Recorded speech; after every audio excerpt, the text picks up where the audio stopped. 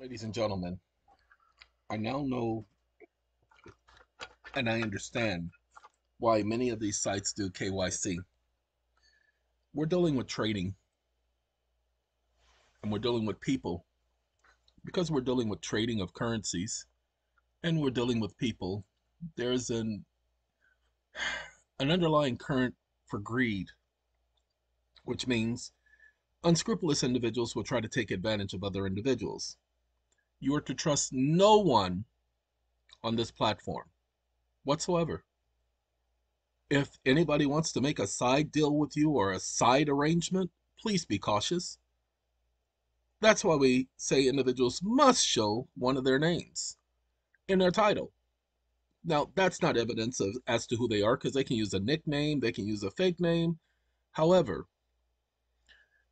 they have to set up an account with Twitter, and there is an tracking via their IP address. Even if they use a VPN, the VPN will still track back to them. Eventually, there is no quote unquote hiding because of our current system.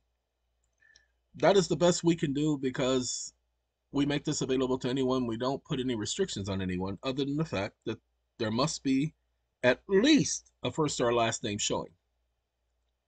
Some of you use your Twitter account for other purposes and you have names for your businesses and all of that. I apologize if you misunderstood me. That's not our concern. That's your business. But over here, this is our business. And so you will either comply with the policies here, the same as you do when you do KYC for other companies that you sign up for, or I will remove you or have one of the staff members remove you, and that will be permanent because you are telling us that you don't want our free services.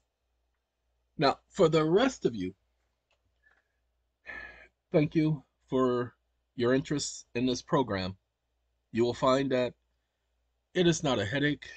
It is not tedious. It's not tiring. Yes, we do repeat the same stuff over and over again and we go over the same information. That's just so that you get it. That's all. That's for your benefit, not for ours. Now, we are getting an education too, okay? So don't think that you're the only one getting something out of this because we're talking about it all the time and it's being repeated in our heads and staying in our heads. So that helps us.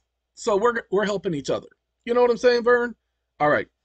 So for the sake of Mary and her lambs, please comply with the services.